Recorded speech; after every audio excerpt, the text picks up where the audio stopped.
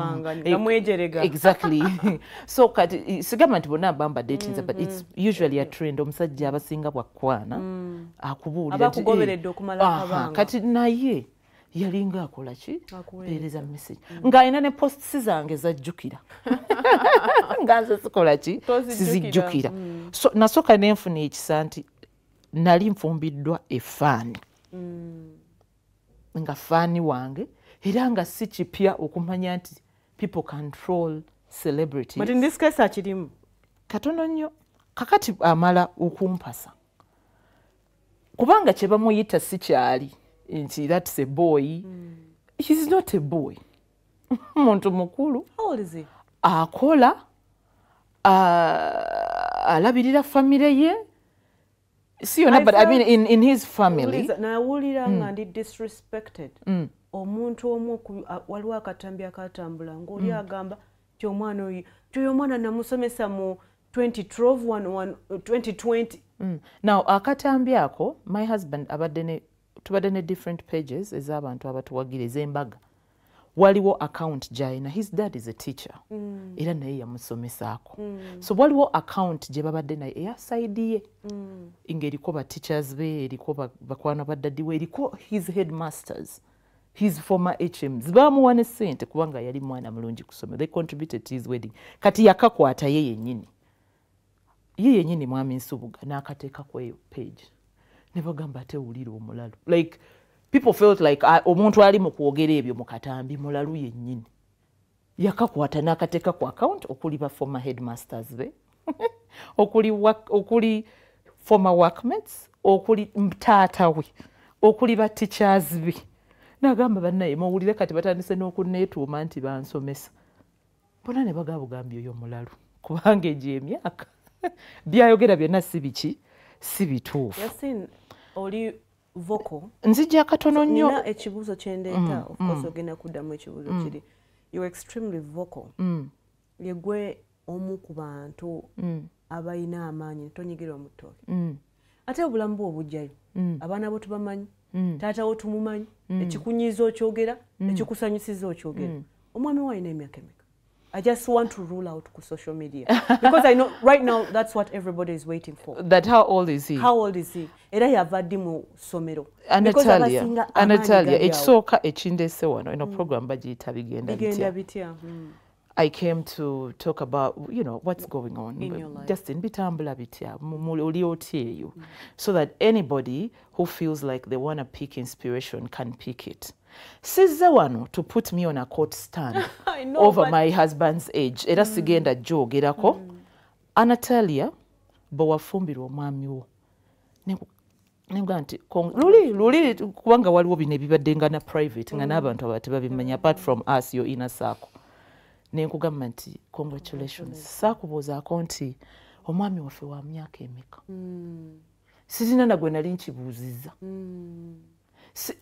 tewali ndowooza n'okumanya my father's age lwakuba nti ayina some of his documents weyanfuula next of kin muziise empija naye saalitegedde toba waki wa myaka emeka oba wadde n'okumbuuza nti muzeeyi mama waffe oba bamama baffe ba myaka emeka there is no one whose marriage nsobola ogiyingirira ne mubuuza nti naye omuntu gwe wafumbiddwa oba gwe wawasizza ssebo oba nyaba omuntu gwe wafumbiddwa wa myaka emeka you understand so sazze wano on a court stand oba on any platform nti ngenda kati kudifendinga abantu bakitegeere ti omwami wange alina emyaka bwegiti ate tekitegeeza nti ekyo kyenjogedde nti olwokuba ntidde nti kimakinga ne anticipation yaabwe nti alabika muto nnyo nga bwe boogera sitidde kwogera si nti ntidde okwogera emyaka gye kuba giri nnomu era giri for marriage era gijja mu gyange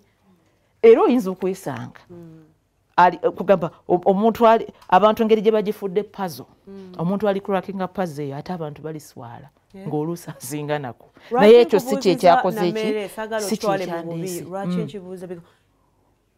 yeringa backbone ya ebibaddewo. So if it's okay with they hide behind it, darling. They hide behind it. The age of my husband or the age of Justine, si kye ekizibu kyabwe.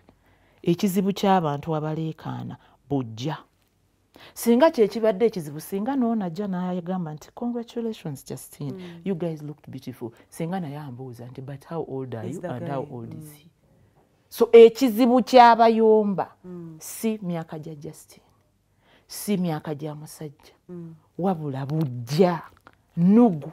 Era na bwe kitaalibadde kya myaka baalifunyeyo kye bawanula, kye bawanuuza. Nti we twali ku mbaga ya Natalia baabulwa wadde kye bayinza okugenda ne bagamba omugole omusajja yabadde atunuulidde Metro. Oli yaga nti si ye taata w'omwana omukulu. Naye kye baakyogera nti daddi w'abaana bo si ye taata w'omwana omukulu. Naye ng'ate okimanyi bulungi nti nze I have a brother of mine Francis mukwano gwo nnyo era omwana oyo nkimanyi nti mwana wa mwami. Like, I mean, you've been together for ages. So kyengezako kugamba Anatalia nti tebabulwa kye beekwasa. Ku Anatalia bajja gamba omugole omusajja yatunuulidde Metro. Ku mulala bajja gamba afumbiddwa mukadde. Ku mulala bajja gamba afumbiddwa mwavu. Ku mulala bajja gamba kino. Omusajja asoose kusuulawo bwana n'alyoka awasa gundi. They will always have something to say. True. My husband is a tall and slender man. I like him. I find him sexy. He's a sportsman. Tunuulira omuntu tanywa mwenge. He's a sportsman. Akola gym. Every Saturday asamba football. Talya bisiiki agejjedde. Tabwagala obunene. Of course bachelorhood. Abasajja nga bawuulu kubanga ye abadde muwuulu ddala. Waliwo abasajja abawasa naye ng'abadde alina omukazi. Stress ze mabega nnyo. Abadde alina kumpi omukazi amulabiriranga omukyala we ewaka n'amusuulawo n'awasa omulala. But omusajja nga abadde typically nga muwuulu. Tabeerawo nti looking so fleshy or anything. Ye abadde muwuulu. Sometimes I would call him, baby, have you had dinner? No, I've eaten a banana and juice and yogurt. No, once in a while nogenda ye uwe nolekayo ebintu banyaliyako through the week. No, dayo end of week nga byonna byavundidde mu fridge. Agamba nze nkomawo nkooye ne neebaka. So definitely obuwuulu nabwo bunywamukko ku baki ku baami naddala abatoototo tebeerabirira bulungi.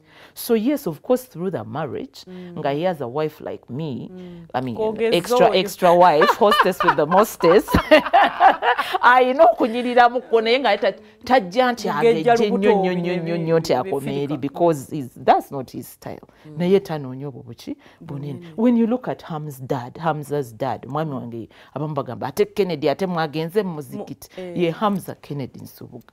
When you look at Haji, tata waffe, tata kusaidi y'omwami. He's 58 years old. He's making 59 this year. He looks like he's 40. You're kidding me.